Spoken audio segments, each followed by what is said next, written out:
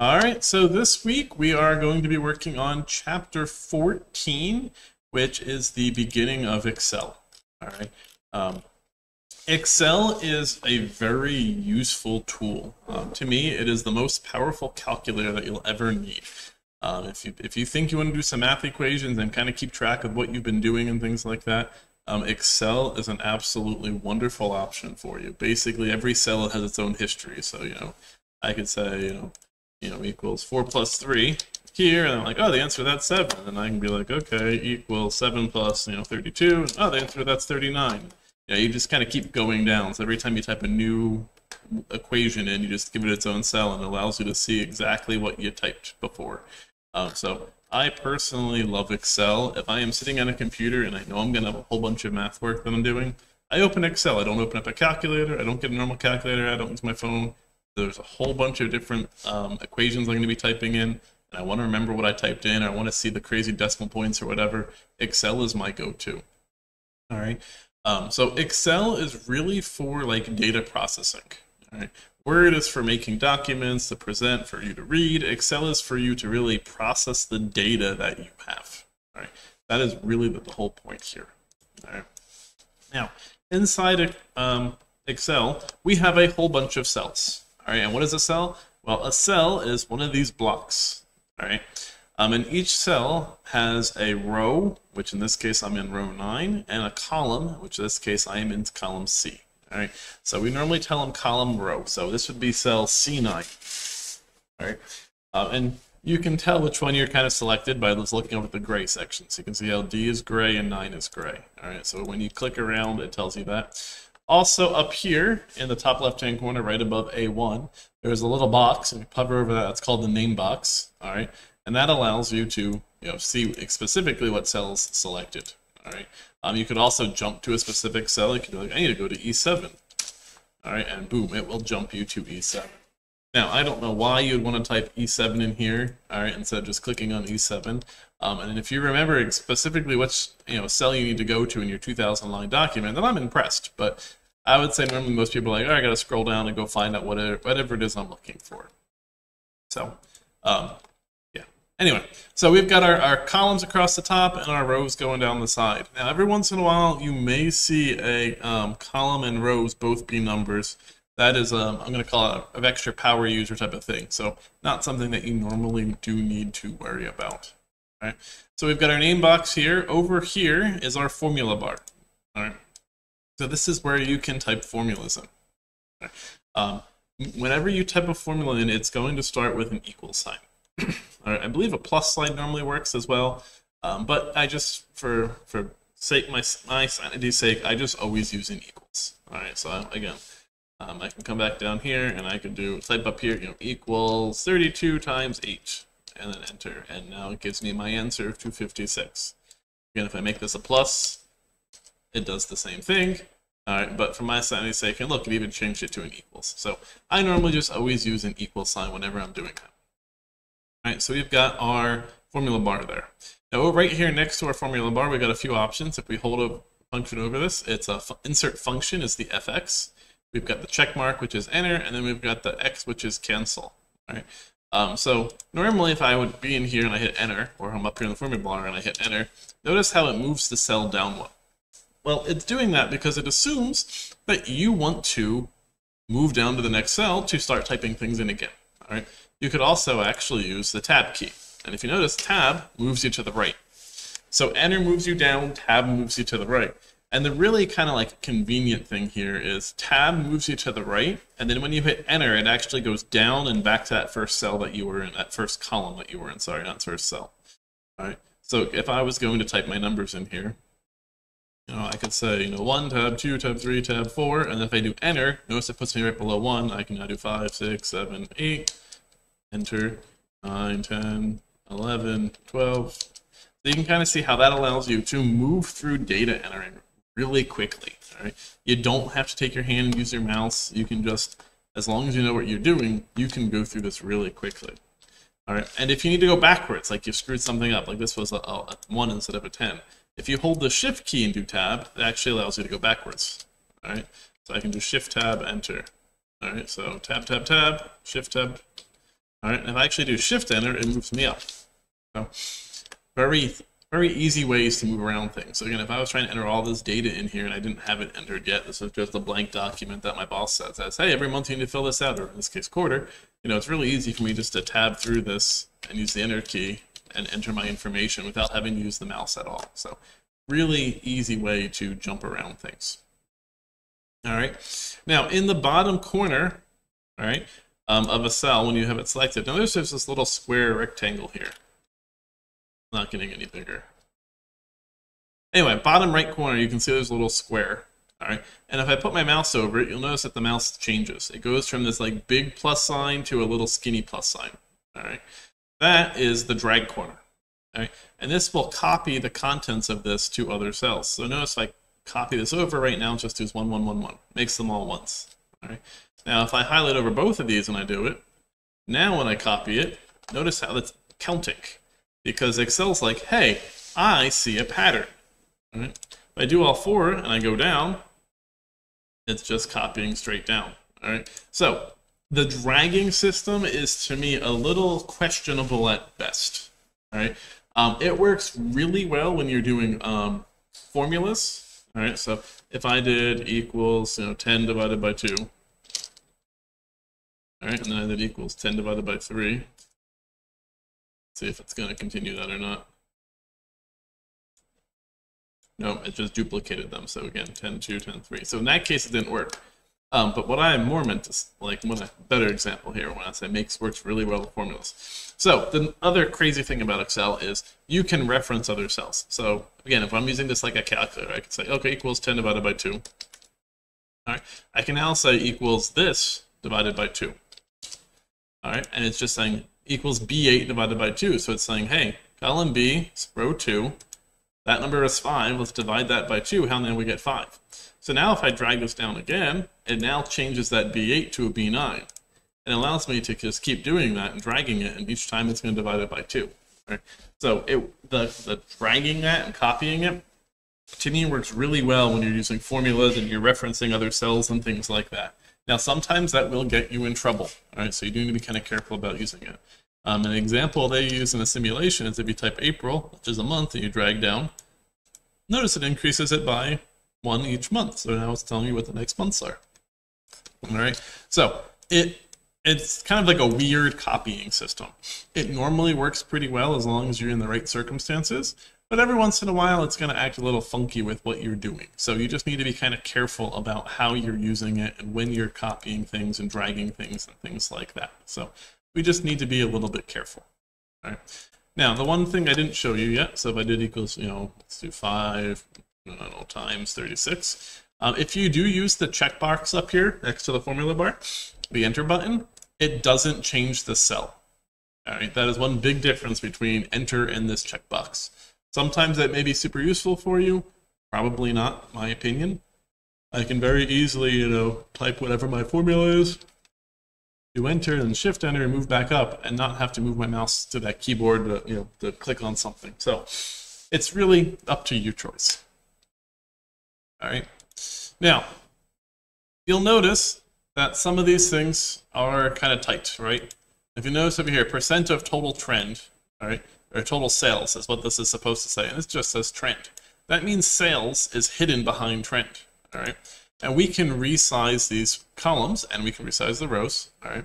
So if we click between two columns, you see how my mouse again changes to a little line with arrows pointing which way, which is showing me that it's going to adjust the width. So you can click and you can drag, and notice it tells you what it is.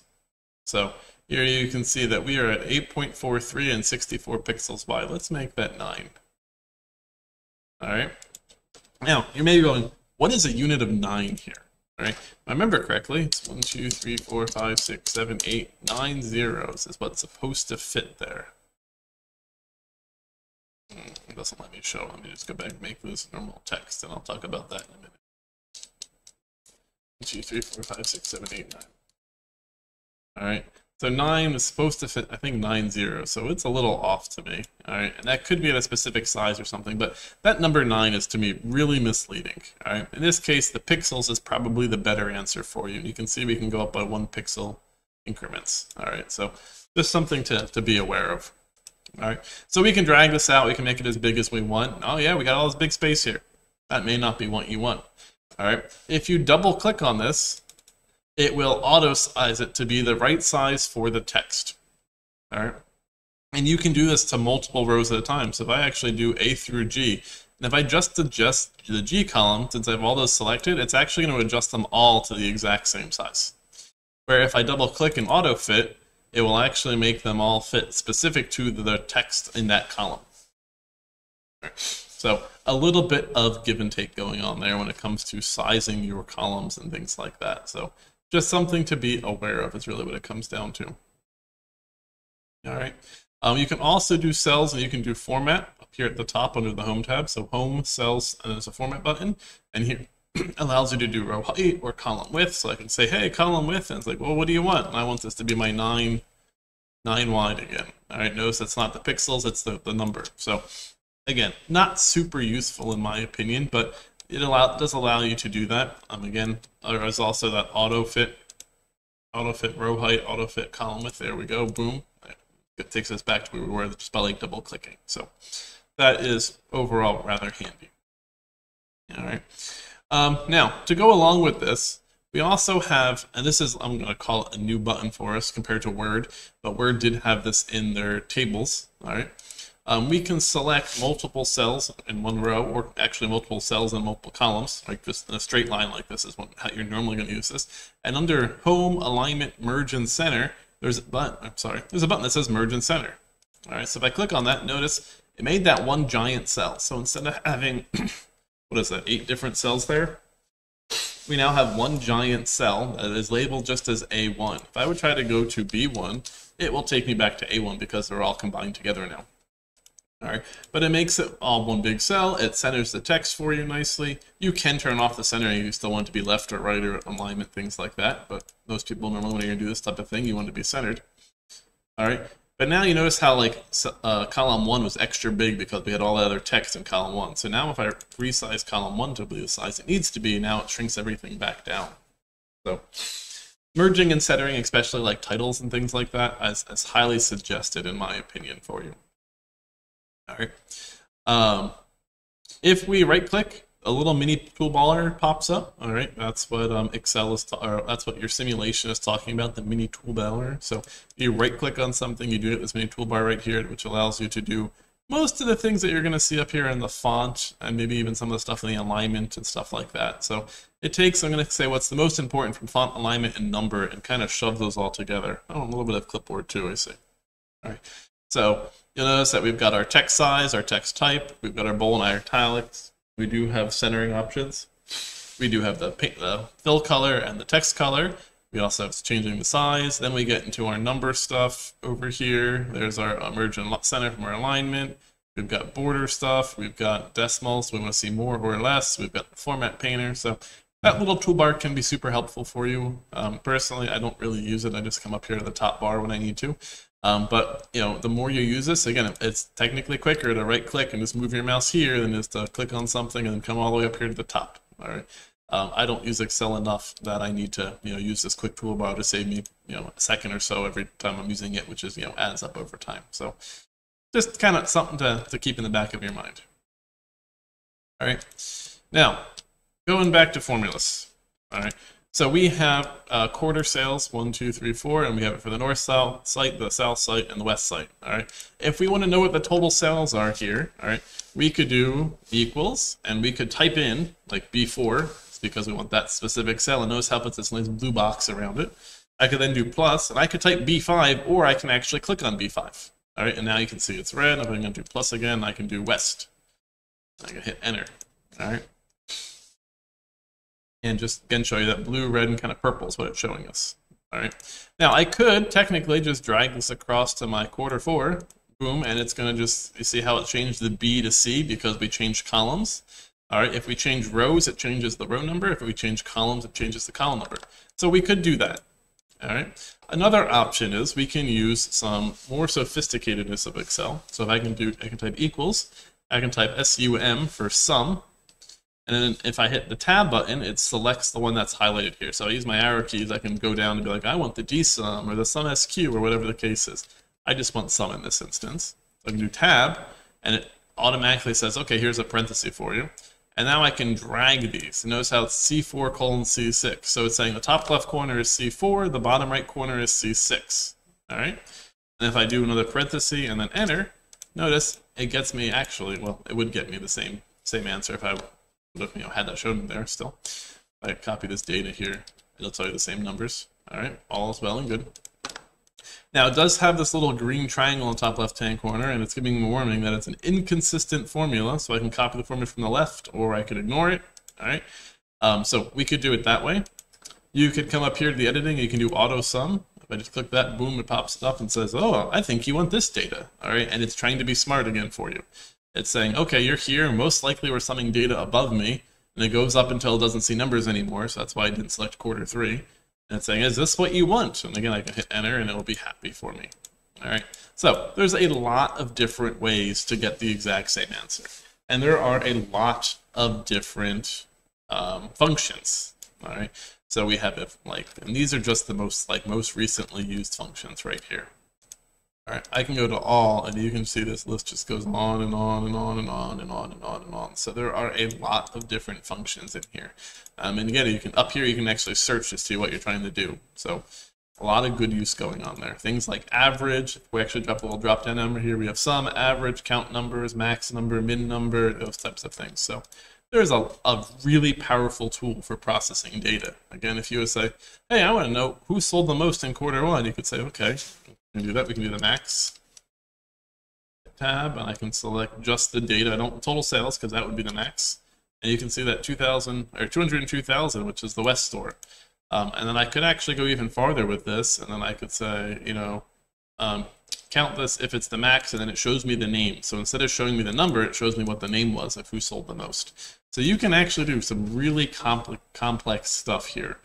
Which is absolutely wonderful. And you can pass formulas into formulas. So that's how you start doing these extremely complex things. And the really awesome thing to me is this updates on the fly. So if I automatically make this now a 3, boom, look, notice how both of those numbers change instantly. It's like, hey, one of these things changed, that affects this formula, that affects this formula, and boom, it shows me that information at the exact instance. So really powerful that we can do this. All right, that's formulas.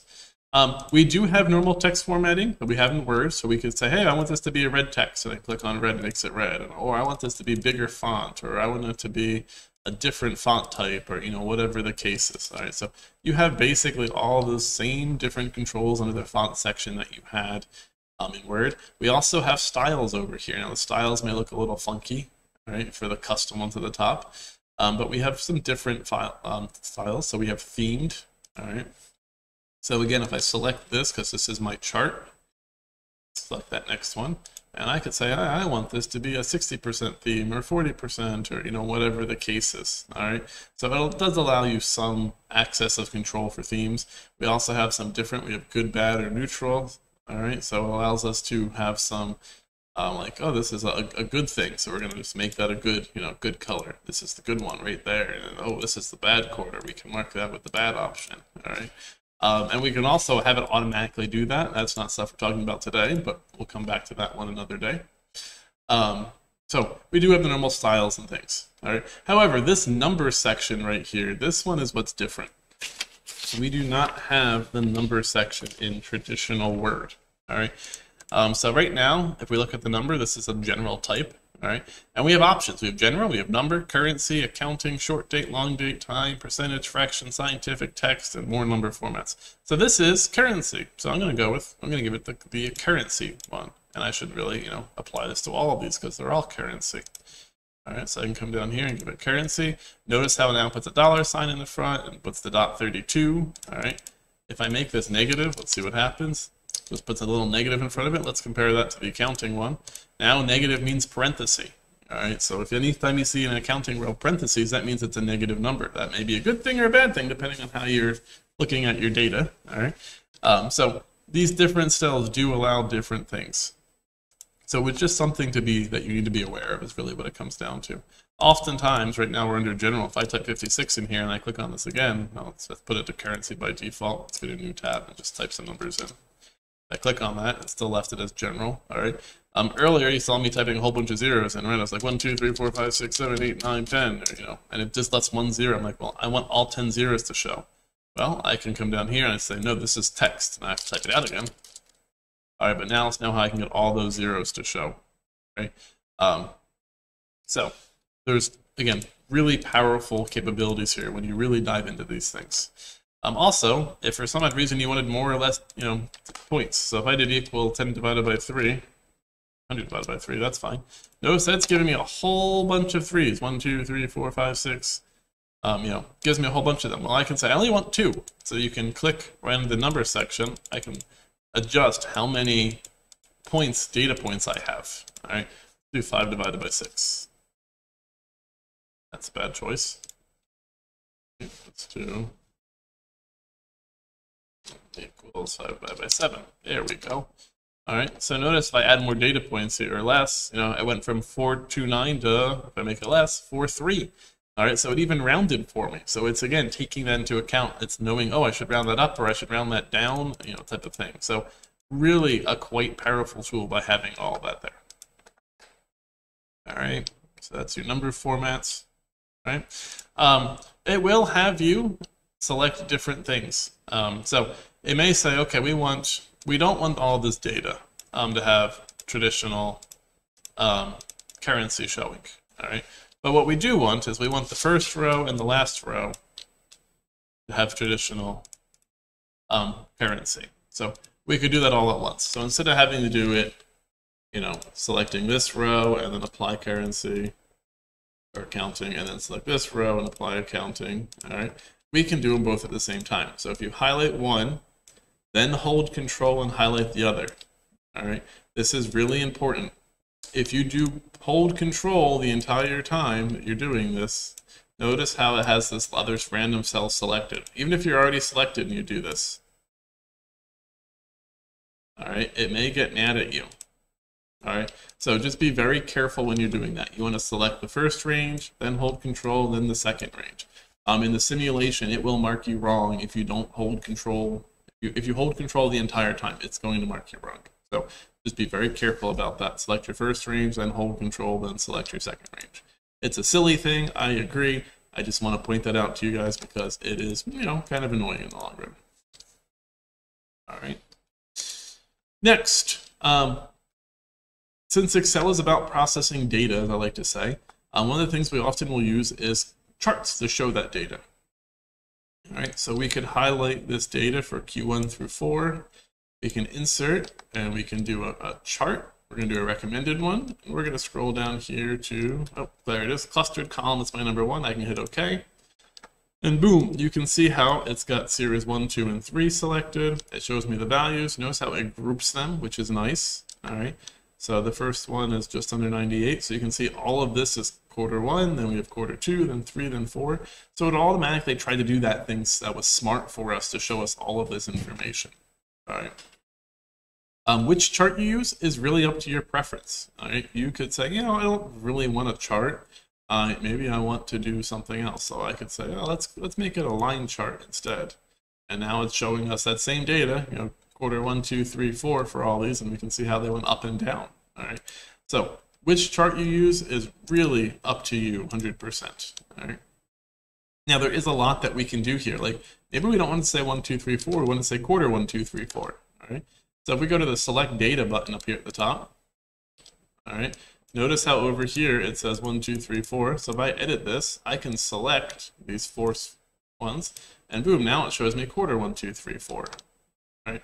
And over here it says series 1, 2, 3, 4. So if I edit series 1, I can click on North, and if I edit this one, I can now say South. If I edit this one, I can now say West. All right. So you can now have it, instead of down just here saying series 1, 2, 3, now it's just north, south, west. So again, there is a lot that you can do with this. All right. It is an extremely powerful tool in the long run. You can change colors, you can add axis labels, you can do, you know, like in this case, it just says chart title right here. So if I double click on this, I can change this to be quarterly sales report. There we go, boom. It now says quarterly sales report. All right. We can come in here and we can hit the plus button. We can add access titles. All right, so it just says access title right now. You can add data labels so you can actually see what they all are. You could add the data table, so at the bottom it shows you the table along with the graphs. That's kind of nice and convenient. We can add error bars if that's what you want to show you some, like, you know, whatever data. We could show trend lines. All right, so we could add a trend line. Do it for all. No, won't let me do all of them. But anyway, you can kind of see there is a lot going on here. So there's a lot to do. And if you notice in here, I can click on these different sections and I have different boxes showing up. So just something to be, you know, kind of have to be kind of careful about when you're doing this. All right. The other thing is, for grading purposes, for the auto grading, it's going to tell you to put this upper left-hand corner into a specific cell. All right. So if I said, the grading said, hey, put this left corner in D8, I would do this. All right. Now, whether I do it here or here or here or here or here or here, as long as I am in D8, it should grade this accurately. All right. Now, if you put it too close to the next one, and you're like, I put it in D8, you know, but then you actually look at it, you're like, oh, no, it's D9. It probably will mark you wrong. All right. So you want to make sure that you get this somewhere in the D8 or whatever magic cell it tells you to, this upper left-hand corner. All right, so be careful of that one. All right. Now, to go along with charts, we also have what's called spark lines. So I'm going to highlight my data again for quarter 1 through 4. I'm going to go insert. So we had our chart section, and to the right we have a spark line section. We have lines, columns, win losses. We're just going to go with lines for this instance. All right, and now it's saying, where do you want this data? And I'm going to click and highlight those 3. I'm going to say OK. And now it's basically putting a little itty bitty chart actually in the cell. All right. So that is really kind of cool, and as far as I'm concerned. You know, here we've got this big chart that we can move around. All right, where these are actually built right into the table. You know, it's right in that cell. I can't move these around other than moving the whole column around. So that's the difference from a spark line to a chart. Spark lines are built into a single cell. Charts are kind of free floating and allow you to move them around. All right. All right, next we have margins. All right, so on this, just like in Word, if we go to the page layout tab, we have margins, and then it gives you some default ones. So 0.75, 0.7, header 0.3, bottom 0.7, right 0.7, footer 0.3. You know, it tells you all that. But we can come into custom margins, and this one's going to be kind of important. All right, so here you can see I can give a top, a left, a bottom, a right. You can also give your headers, how much header space and how much footer space do you have. But more importantly, I would say, is the center on page option. I don't know why it's not letting me do this. Let's try that again. It's because I have the chart selected, all right? But these horizontally and vertical thing, all right? Now, personally, I don't like vertically centering my chart on a piece of paper if I'm printing it, all right? But I do prefer it centered horizontally, all right? So I would highly suggest that, you know, horizontal page on the page. I think that looks a lot better than, you know, like you have this little itty bitty chart in the top left-hand corner of the page, and to me it looks a little weird. So I prefer to center things.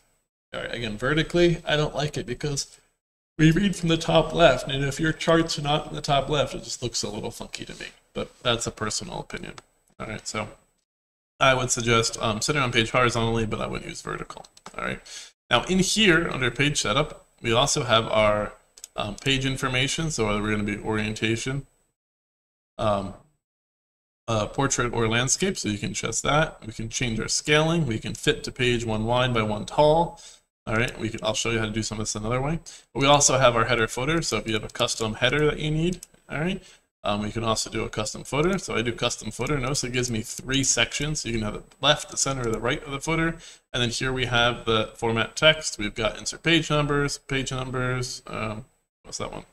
Number of pages, date, time, file path. There's your file name right there. We're going to put that in the left section, file name, boom. Notice it's ampersand, square bracket, file, square bracket. All right, so I hit OK. And now it shows me that my file name is right there. All right, so that's where you're going to do your headers and your footers. You should still be able to do insert, and you can do header and footer, and it's going to kind of take you the same way that we used to do it in Word. All right. So that is still an option, but you can also do it the other way, which to me is it's the way that they want you to do it. So something to be aware of. All right. Also, if you notice when I just did that, the view changed. All right. So right now, let's go back to page layout for a second. So it showed you margins. Here's orientation. Let's say we're going to do this landscape now instead of portrait. All right. And if you look very carefully, it's probably pretty hard for you guys to see on my screen. Right here, vertically, there's a little dotted line going through. That's saying this is the edge of the page or the print area. So if I change this trend, if I make it back to pretty skinny again, now I've got some extra columns here. All right. So right now, if I come back to my print preview, not my print preview, what is this view? The page layout view, you can see that we're all the way to the left, so I can kind of drag this around. So now you can kind of see, what your page, if you print it, will look like. All right. Now if I come back into my margins, you'll notice I am centered horizontally. Am I centered horizontally here? No, it is not centered horizontally. So this is not a perfect print page, print preview. All right. This is just the page layout view, so you can kind of see what's going on. All right. So we have our orientation. We can change our portrait or landscape. All right. If you do want to see a print preview, you can go to, what do they call this? The backstage view. All right. So if you click on File, this is the backstage view. So this is where your properties are. We did that in the Word. But we can come over here to print, and now it's going to actually show you your print preview over here on the right. All right. So now you can see that this is actually centered on the page. If I come back and I go ahead and back to my margins and I change that, get rid of that center horizontal thing, you'll now see that it's all the way to the left. To me, this looks weird having this big white space on the right, not having equal left and right. Top and bottom, again, doesn't bother me. Left and right does. So I highly suggest that you use that horizontal spacing. And you're going to be required to for at least some of these assignments. All right. So the last thing is the fit to page width. All right. So right now we're on one page. If I just make all these a little bit wider, oh, the wrong column. Let's make G. There we go. So now you can see that trend is on the second page. If I printed that, that would look really funny. So if I go ahead and do my print preview right now, you can see I've got one page and then I have to scroll and then it puts trend on the next page. Like that is not acceptable to me. All right. So we do have this scale to fit. And do you want to scale the width or do you want to scale the height, or you could do both? All right. So I like to scale the width to one page. That is my preference. Again, now in the page layout area, you actually do see that. All right. So even though you said, hey, I want to use whatever font Times New Roman size 12, well, now what it just did is it just scaled everything down slightly, in this case, to get one more column on there. All right, so it just said, well, instead of printing at 100%, we're going to print at 98% or 97% or whatever it needs to be to make this one page wide. Right? Again, that is one of those things that is super useful to when you're printing things. It just looks so much better to have everything on one page, even if things are slightly smaller than you want them to be. Now, you can also, again, tweak your graphics, right? I made everything extra big. All right. But I could tweak things, I can make these smaller so that I know it will fit. All right, so you could tweak your row sizes or your column sizes to make things fit, or you can let it scale it for you. So I do like doing that. All right, scale to fit, orientation, backstage view. All right, now down here we have our formulas, right? This one is our B4, 5, 6. This is our sum, another sum, and another B4 or E4, 5, 6. All right. If you want to view all of the formulas in your document, you can go to the Formulas tab, and there's a button here for Show Formulas. Now that does resize everything, which I find to be very annoying. I don't know why it has this need to do that. If I double click these to make everything fit, you can see it squishes it all back down nicely, but when you click Show Formulas, it resizes things on you. And when I turn Show Formulas back off, it does go back to the original view, so it is something to be aware of. I'm guessing they just make things bigger because they expect you to have lots, a lot of length to some of these formulas. They don't need to be able to see them all. All right. But anyway, so here you can actually now see the formulas that we typed in. All right. So again, that one can be very useful if you're like, all right, let me see how this magical Excel sheet actually works. All right. Now, hey, where's mine? What do I want? This is another one I hate. Oh, maybe I gotta get show formulas off. No. There is a quick analysis option, which I think they want you to, you can kind of use that one. Or maybe if I highlight, there we go. So if I highlight these 3 data points, there's this little icon that pops up. That's the quick analysis right there. All right. And now it's like, hey, you want to do some formatting? You want to do some charts? Do some totals? And here's your sum, average, whatnot. So instead of me having to, highlight this and then go auto sum, I can just click here and I can do totals. And now I can say, yes, I want to sum. And notice how it just pops it up right at the bottom for you. And because this was a quick analysis, it did also do some formatting and things like that for you. So you do need to be kind of careful about that. Right? Absolutely. Okay. Next, this is something that is, as far as I'm concerned, super handy. All right. Go ahead and insert this up here. We're just going to days and quarter. All right. So I'm going to say, if we have 4 quarters here, we have 365 days in a year, divide that by 4, that gets us 91. We're just going to go 91 days. That's how many days are in a quarter. All right. So I want to know how much they did in sales each day of the quarter. All right. So I can do equal, this, and we're going to divide that by that 91. So B5 divided by B3. All is well and good. Now, the problem is if I drag this down, notice it gives me an error, # value. All right. If I look at my formula, now it's doing the south divided by quarter 1 instead of divided by 91. All right. I wanted to keep 91. I don't want it to change. All right. So what I can do is I can do select the B3 here, and if I hit F4, notice how it puts $signs in front of those numbers.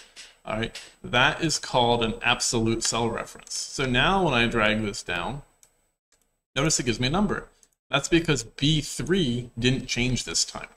All right. So it's saying, hey, if this gets copied using that little drag function, the $sign means don't change B, and the $sign means don't change 3. So it's always going to reference this. So I can now bring these down. Actually, I can do this all at once, right? I can do, won't let me do them all at once. I got to do them one row and then a column. But now I can look at all of this and look at all that data for each day for all of these. Now, technically, we're at a quarter of a day short, all right? So we could say 91, 91, 91, and then quarter 4 will be 92. All right, that way we got our 365 days, all right? But if you notice, this one didn't change, right? It's still showing me the same data. All right. So if on this one I say, hey, the row or the column can change. I delete this $sign in front of the B. There we go. All right. I delete that $sign in front of the B. So now when I drag this down, you'll notice it still says B $3. But if I drag this over,